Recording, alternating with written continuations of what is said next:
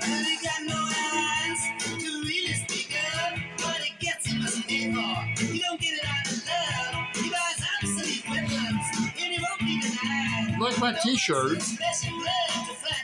Like my t-shirt.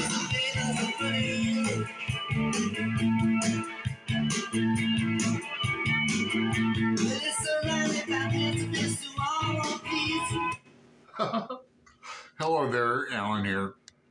Coming at you today with a great announcement. I'm so psyched about this. We finally got my mate Dane Cobain on the show Monday. We've had scheduling problems in the past, but I want to tell you, Dane is, I call him my mate because we've done half a dozen Bob Dylan songs where he's playing guitar and singing and I'm playing harp. Link below to that, a few of them. And the editing is questionable at best. He trusts me to edit it, and I edited it on two phones.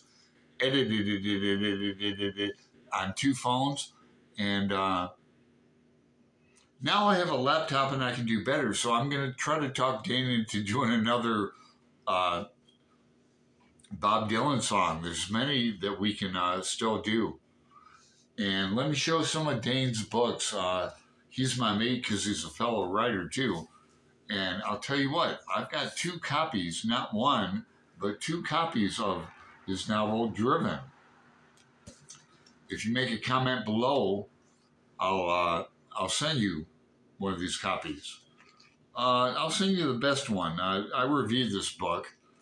If I had the inclination and editing skills, I'd link that below too. But make a comment below. If not, I'm going to give one to Greg when I go visit him next month. But here's another novella I have not read. If I was a good subscriber and on my game, I would read this before Monday.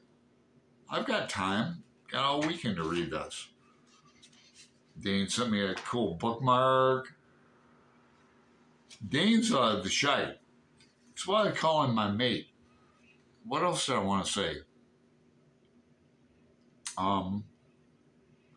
That's about it. I'm really excited about this interview. And hey, did you hear that? Cilantro mates. Cilantro mates.